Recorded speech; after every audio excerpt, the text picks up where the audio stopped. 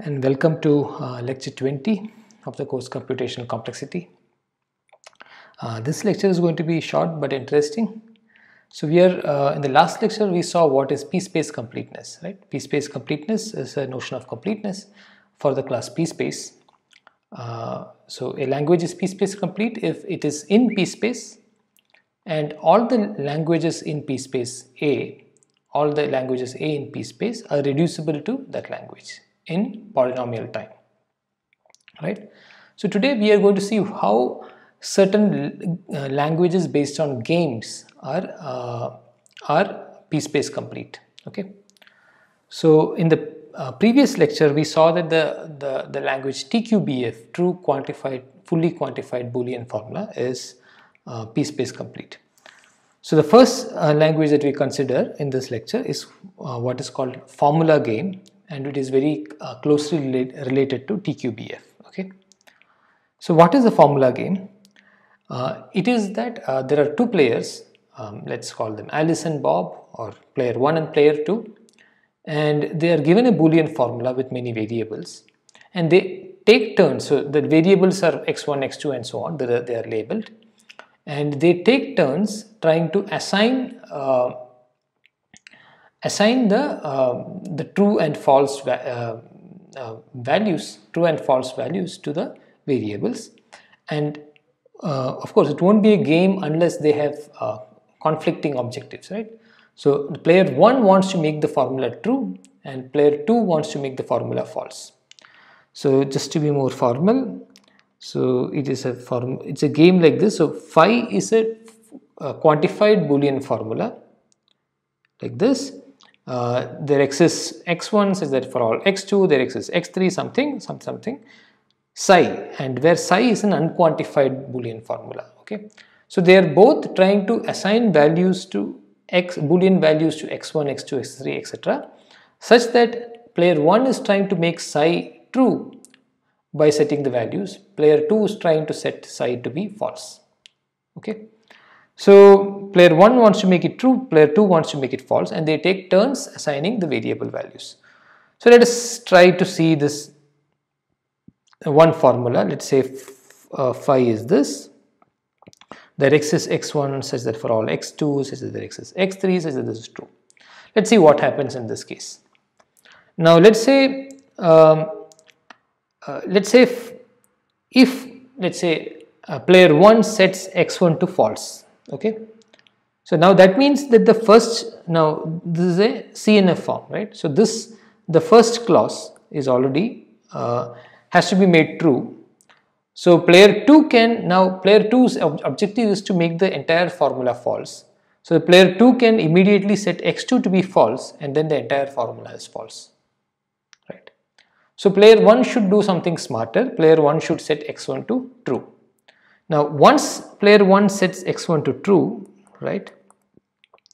So again, just to recap what I said, if player 1 sets x1 to false, then player 2 can set x2 to false, and then the entire formula is false. So that leads to a lose for player 1 and win for player 2.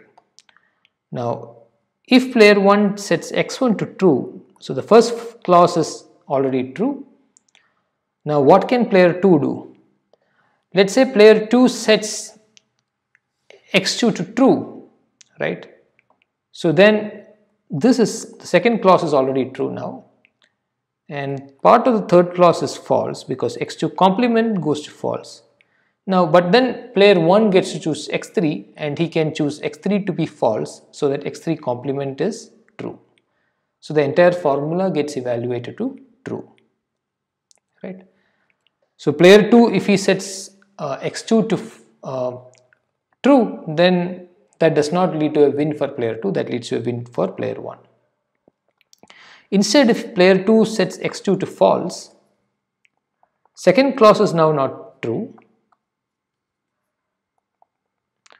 but third clause is set to true because x2 is false. Now all the player 1 has to do now, player 1 again has control over x3, but he doesn't need to worry about clause 3. All that he has to do is to set clause 2 to true. For that he can simply do that by setting clause x3 to be true. So Now, so now it's very clear. So if x1 is set to true, then so player 1 has a winning strategy here. He sets x1 to true.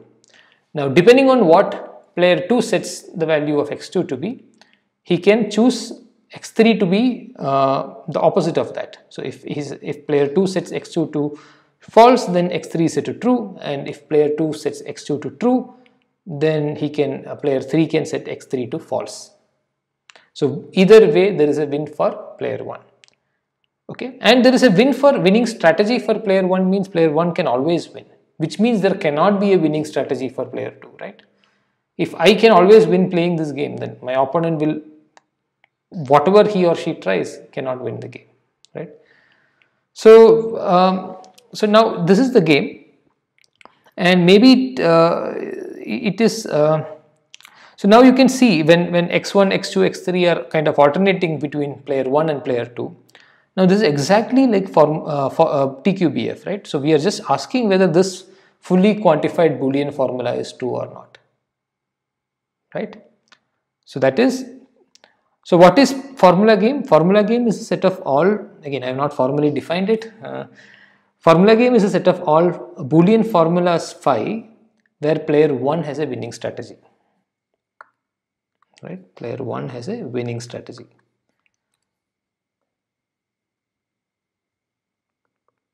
Right, and player 1 has a winning strategy when this fully quantified Boolean formula is in TQBF, right? Because this fully quantified thing has to be true for player 1 to have a winning strategy.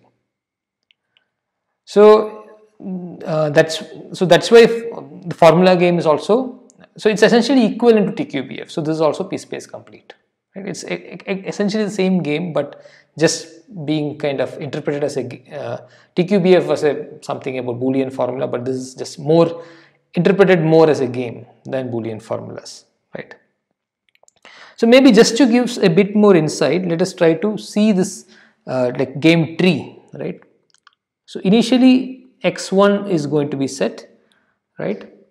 So it could be set to 0 or 1 or true or false, and then x2 can be set to true or 0 or 1. Then x3 can be set to 0 or 1, right?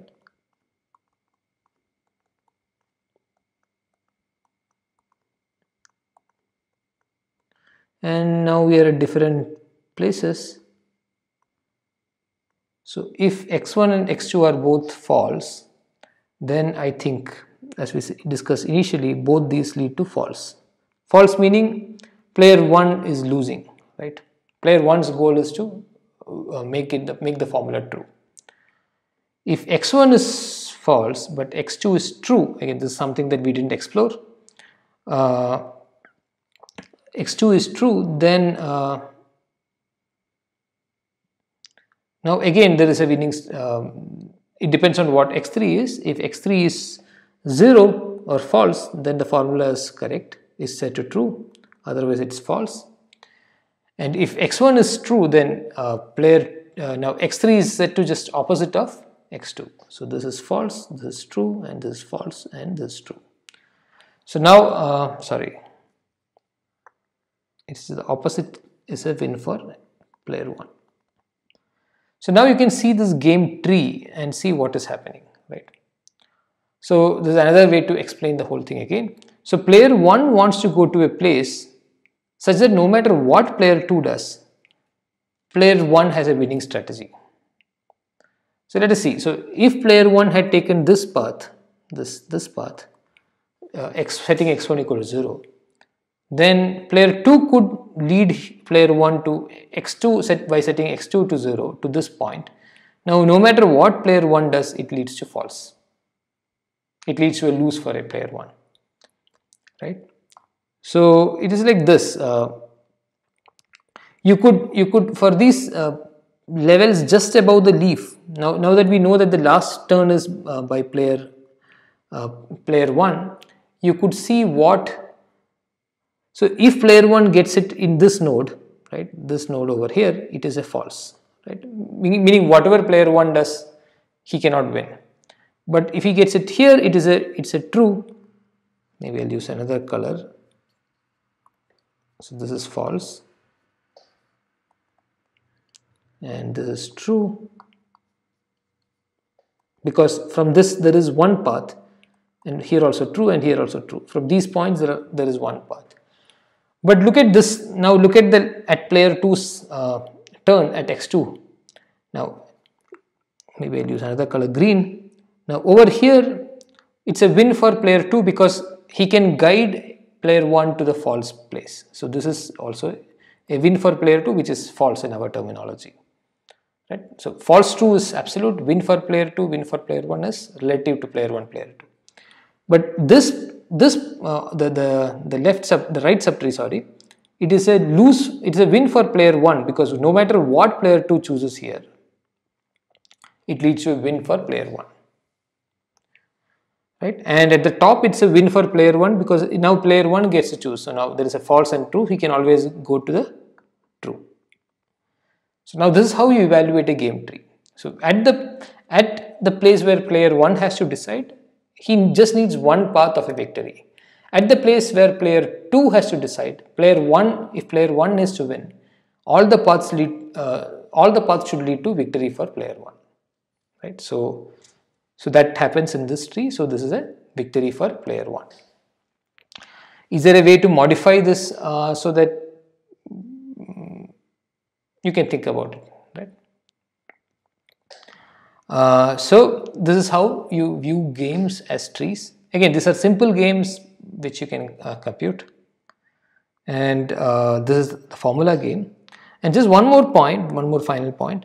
Here we had players taking turns, x1, x2, x3 and so on, but it need not be turns like that. So player 1 could have one or maybe two variables, maybe three variables. Two variables player 1 plays, followed by three variables played by player 2, followed by x6 by player 1 and so on. It could be like that also. You could get a corresponding tree there also, but then more choices will be made by one player. So it will be a bit different, but it is still the general principles of what I said just continues to hold. Okay, so this is how you view games as trees, right? So formula game is another PSPACE complete game.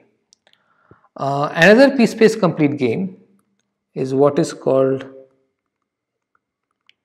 generalized geography.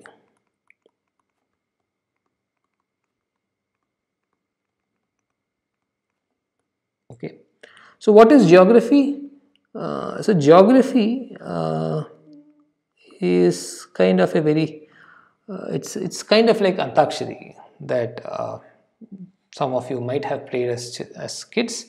So the goal here is to, let's say player 1 says, or let's say 2 players, okay, you could have more players, but for simplicity let's stick to 2 players.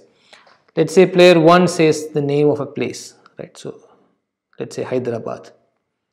Now player 2 has to say the name of a place which starts with the last letter. So player 2 could say Dubai, let's say. Now player 1 has to say a name of a place that starts with I. So let's say player 1 says Istanbul. Now player 2 has to say something starting with L. Let's say Lucknow. Let's say player 1 2 1 2. Player 2 has to start with W, maybe Washington, right? So on, right? So this is just how it is. So after player 1 says Hyderabad, player 2 could have said, say, Denmark, for instance, right? And player 1 has to say something with K, so he may say Kozhikode, right? So this kind of thing is what, and this game continues till some player cannot say cannot name any place with the assigned letter, right?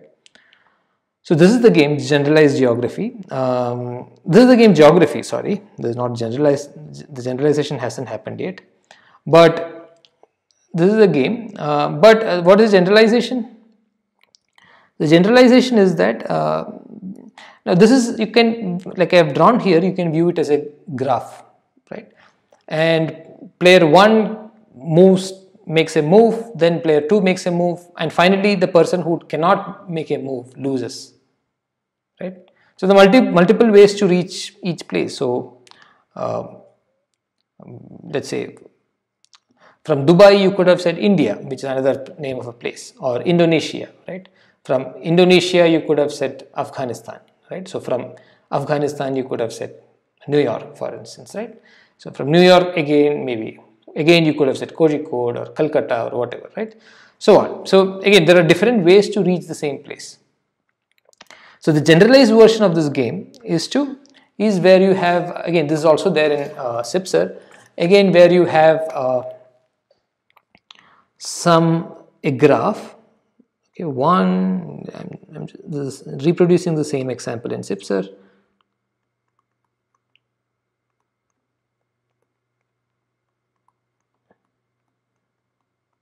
Okay, so player 1 starts with 1 and it is his turn, and he could, I'll just draw the arrows and then talk.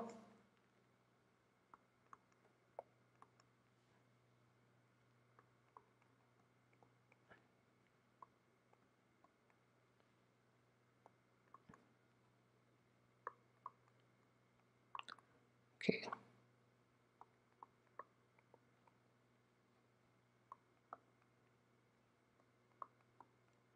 Right, so now let's say player 1 starts from 1, right? So now in this graph, the goal is to leave a person without a move. So player 1 can go to 3, and now player 2 can there's only one move from 3, there's only one outgoing arrow, so he has to go to 5. Now player 1 can now go to 6, and player 2 is stuck, right? There is one outgoing arrow from 6, but that goes to a place that has already been visited, right? So you again, the name in the geography game, you cannot name a place that is already named, right? So here's 3 is already visited, so that is ruled out. So player 1 wins because player 2 is left without a move. Okay, so this is an example of a graph where player 2 does not, player 1 has a winning strategy, right? So maybe I'll just define the game formally.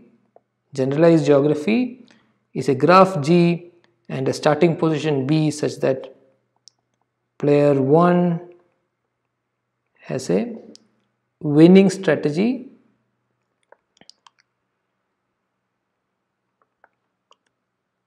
starting from point B at or in the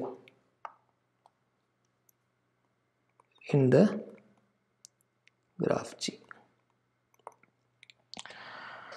right? So this is the definition of the game. So as I said, if in this graph player 1 has a winning strategy, the goal is to identify who has a winning strategy, right? So let's say we change the graph a bit and we reverse this edge, right? So now it turns out that player 2 has a winning strategy. Why? Because let's say player 1 plays to 3, right? Now player 2 can lead 1 to 6 and there is no outgoing arrow from 6, so player 1 has lost. Okay, so this is why player 1 cannot play 3 first. What if player 1 plays, player 1 plays to 2, right? If player 1 leads to 2, then player 2 can move to 4, right? Now player 1 is again he is not stuck, but he has 2 choices. So player 1 could move to 7 or 5. If he moves to 7, then player 2 can push him to 9 without any exit point. If he moves to 5, then player 1 can push him to 6 without any exit point.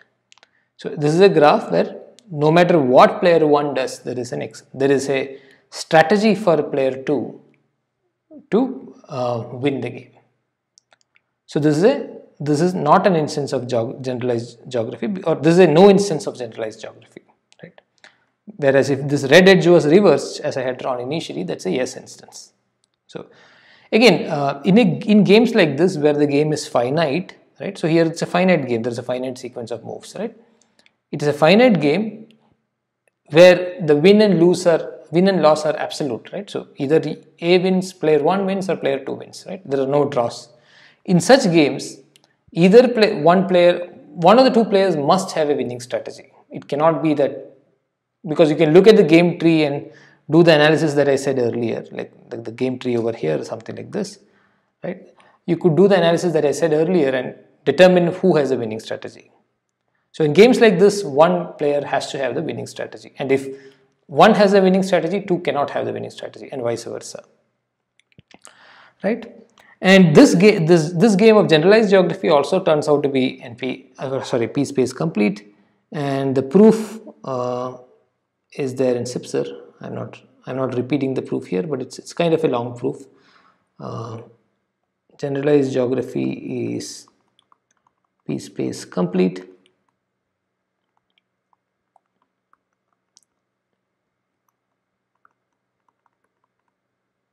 Proof is there in CIPSR. You can take a look, right?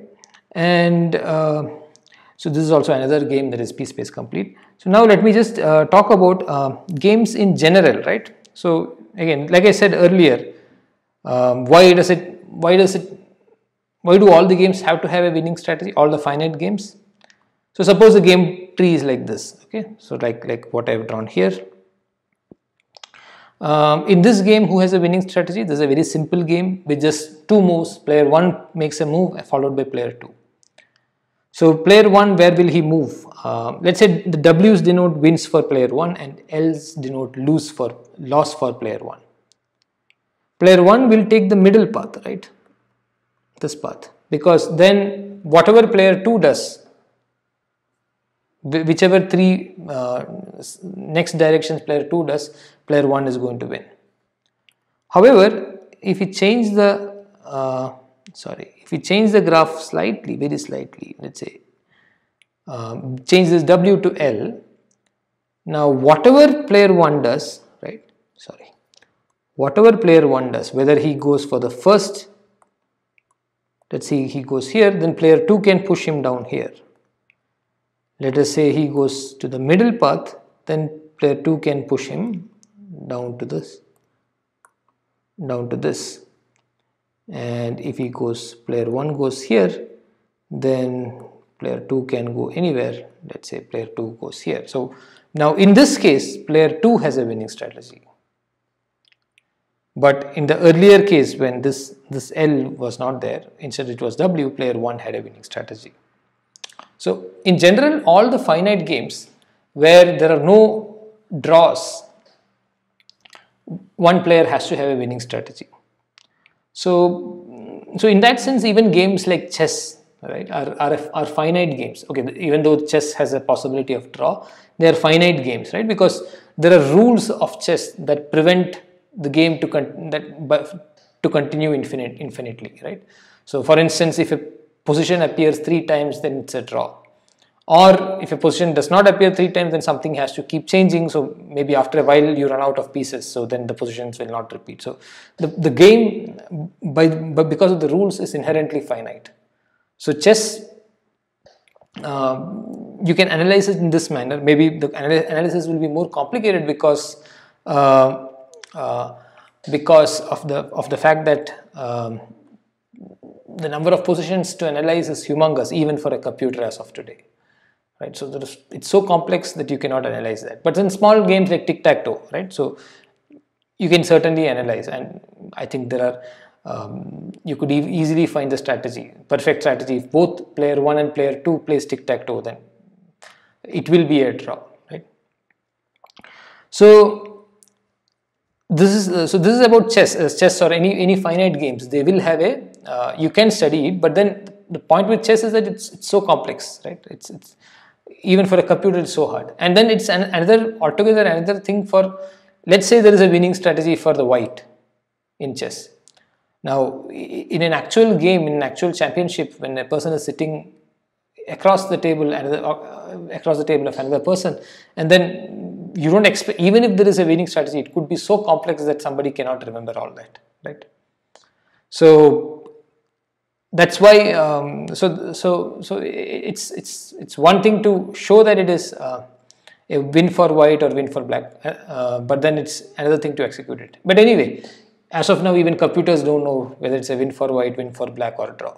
Okay, I think checkers has been shown to be a win for a draw. I think the game checkers, where it's simpler than chess, so but still played on an 8x8 board. So games in general are PSPACE hard. Okay, what do I mean by that? Like we said, generalized geography is PSPACE hard. Like a specific game, if I give you a specific graph, you can decide. But then in general, this problem is PSPACE hard. So what is generalized chess? So as I said, chess is a finite game, 8x8 squares and fixed number of pieces, etc. But generalized chess